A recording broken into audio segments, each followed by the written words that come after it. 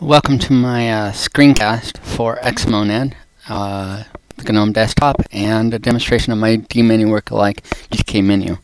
I really like the Gnome desktop for some of the features it adds, especially the way it's set up in the Ubuntu distribution, because I can, it automatically does my wireless and a lot of other things. I also like the way it looks, but I also like the way that XMonad manages my windows. I typically have my windows maximized. As you can see here, I have GNOME Terminal maximized, and with XMonad I made it so that that was the default. But I also like, for example, let me bring up another terminal here. We can switch it to do tiling, and there's several different tiling algorithms that are supported, and I just have the two side by side and then on top of one another. And that's very nice when I'm like reading something off of a web page or whatever that I need to transpose. I can just quickly pop something up and do that. But again, it works the way I like it to work.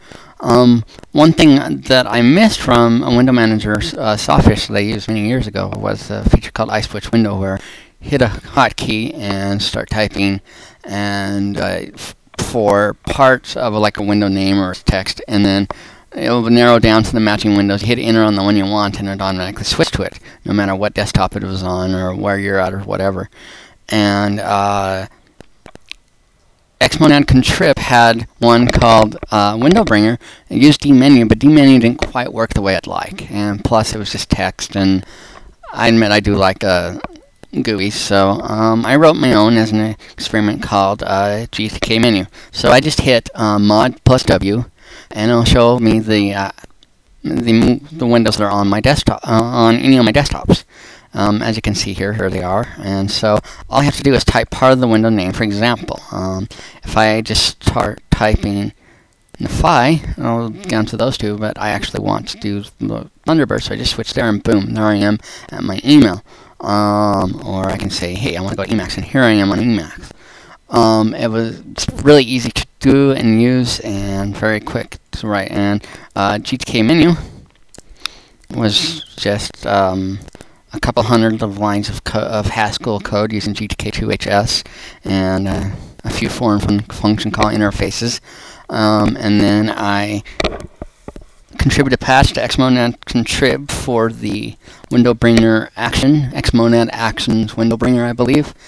And so then in my xmonad.hs, you can see right here on this line that's highlighted, I just called go to menu apostrophe and then gtkmenu, which is the name of the app that is on my path. And the default go to menu without the apostrophe still uses the dmenu for those people who prefer that behavior. I really like this. I like how easy XMonad has been to configure, and for me to really adjust it to my work style with gtkmenu, for example. I like how that they have integrated it optionally with GNOME with the window manager hints and so forth, and so I can use the workspace switcher at the bottom here. I can use the task list to switch back and forth between windows and so forth if I do want to use a mouse, or I can just let it work and manage my windows the way I'd like, so I get the advantages of both. It's a great desktop. It works well for me, and I'm glad that I switched to it a few weeks ago. And the guys on XMonad, might as well give them a hello. Were very helpful and helping in writing gtkmenu as well. gtkmenu and my config are both on GitHub. So if you go to github.com/nify77, I believe is. I have two different repositories.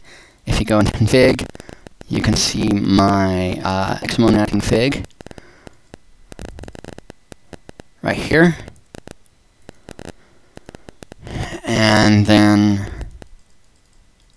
should be my latest. And also I have under utilities, if you go to utilities, under the source directory,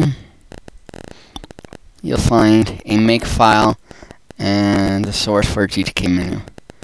And I hope that this might be useful for someone else, and please let me know My user nickname is on Nephi. I find me on pound XMonad on Freenode, and I'll be able to answer any questions about what I've shown here or help you with gtkmenu.